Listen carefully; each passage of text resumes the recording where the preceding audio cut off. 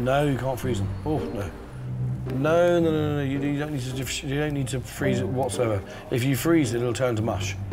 For other people in the luxury food industry, competition to supply the super rich is driving innovation.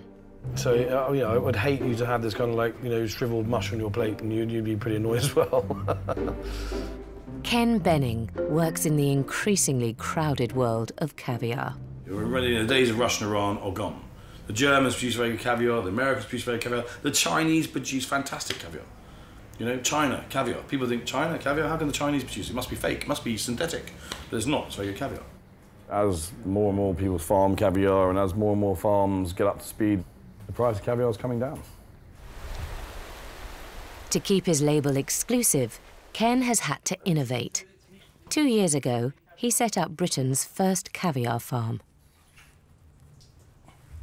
Look at that, that's a bloody big haul. That is a very, very good rosac. We're the only ones who are British. We knew that some chefs would buy British, and it went down very, very well. Yeah, fresh caviar. Half an hour ago, that fish was swimming. To stand out from his competition, Ken is constantly searching for something new. This month, he's launching a project which promises to turn the world of caviar on its head. Why are we looking at a frog? Because that little frog is the future of food. So that little frog has been at the forefront of cancer research, regeneration technology, cell regeneration, stem cell technology, and the results and what this stuff does is phenomenal. Ken has discovered that the African clawed frog has miraculous medicinal properties. He plans to infuse an extract from the frog's spawn into his caviar to create a new elixir of youth, Caviar XL. When I first heard about it, I thought to myself, you know, is this a joke? I got very excited about it, but something inside me said, actually, there's probably something here. Caviar XL is sturgeon caviar, real sturgeon caviar, infused with an extract of the Xenopus laevius frog. I think we're going to probably charge about £100,000 a kilo. Achieving the impossible is a common goal for many people supplying the super rich, and Ken Benning thinks he might have just done it. His Caviar XL, infused with Frogspawn extract, could have life-enhancing properties, but his colleagues are sceptical, including his wife, Jemima. In my mind, I don't know, having done science and whatever, you feel you need a certain element of proof, you know, and all the things. Do you want me to show you proof? No, I know, but you need to actually see it. Oh, I can show you proof. We can bring it around the screen now and I'll show you basically this little XL93, as I like to call it. I've named it XL93.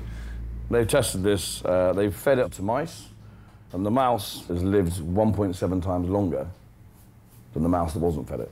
The only reason why you die is because basically your brain dies. You get old, your body starts regenerating. And what we're trying to do is introduce products which help your body to continue regenerating. But we're going to launch it in a caviar product at the top of the market. Think about food that basically goes into you, does stuff for you, and then goes out of you. Not chemicals at all. Regeneration, reorganization, and reanimation. Do you remember when Kenneth first told you about this? The horny toad, as I like to call it. It was only a few weeks ago, wasn't it? It was a couple of weeks ago when the guy had come through from the States.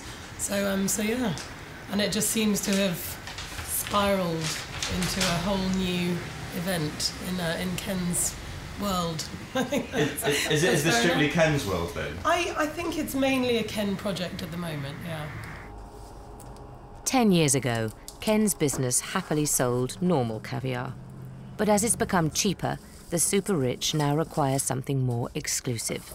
Caviar alone is no longer posh enough. We have to grow. If we sit still, you know, I mean, every day there's someone else online trying to sell caviar and trying to undercut us, and you know, or they're trying to sell to our customers, and you know, it's a dog-eat-dog world. If we get this right, yeah, you can make money out of it, sure, but it's not actually about the money. It's about having something that no one else has and providing that to our kind of customers, because that's what they like as well. They want to have something that no one else has.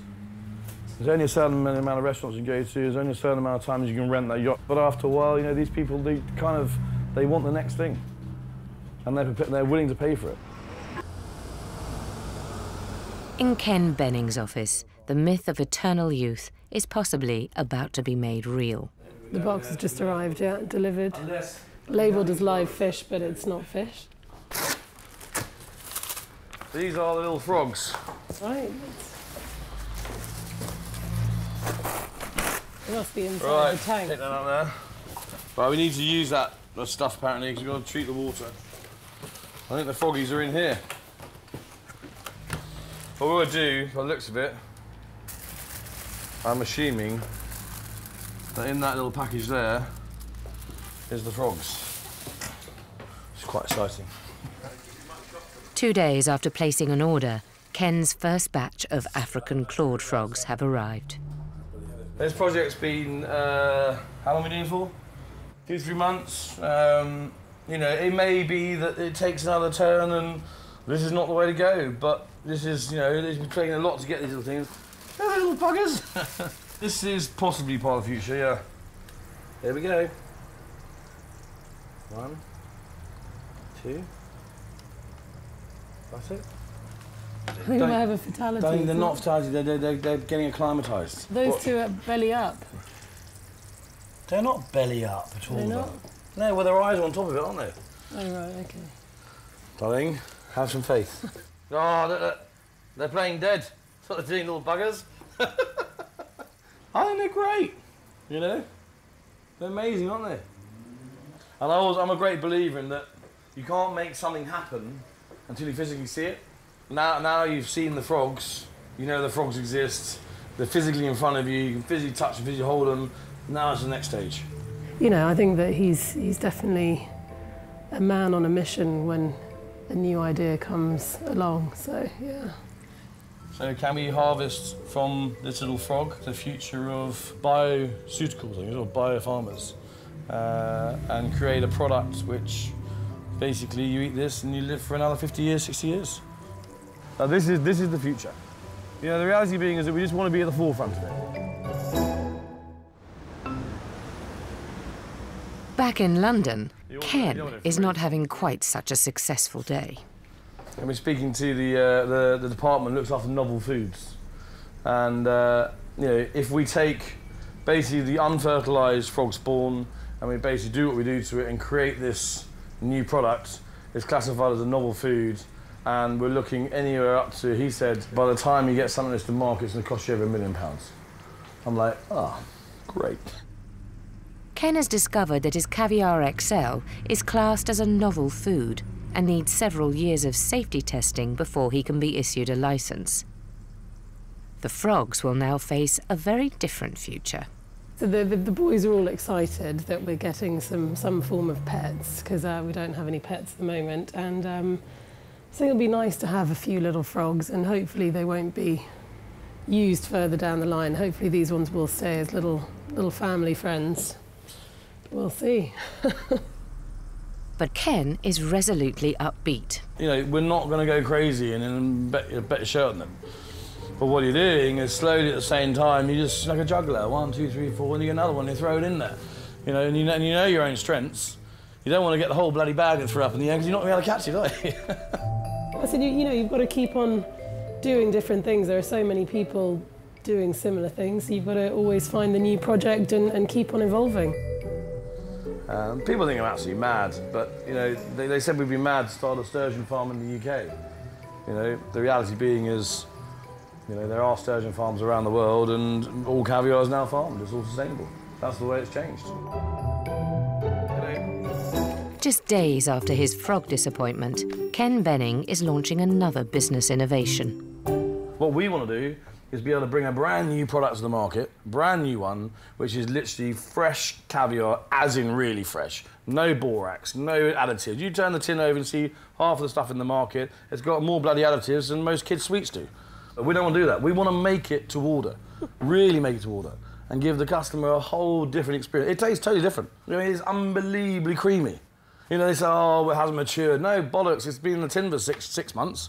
What we want is it literally been out of the fish 6 hours. Well, I don't know what you can see here, but what I can see, and we're close to it, is a same day, literally producing caviar at 2, 3 o'clock in the morning, producing the caviar, and that fresh caviar is on the table of the customer in the top restaurants in London by lunchtime. We're going to have a look at this. Grab the coat. Turn around the corner. Ready?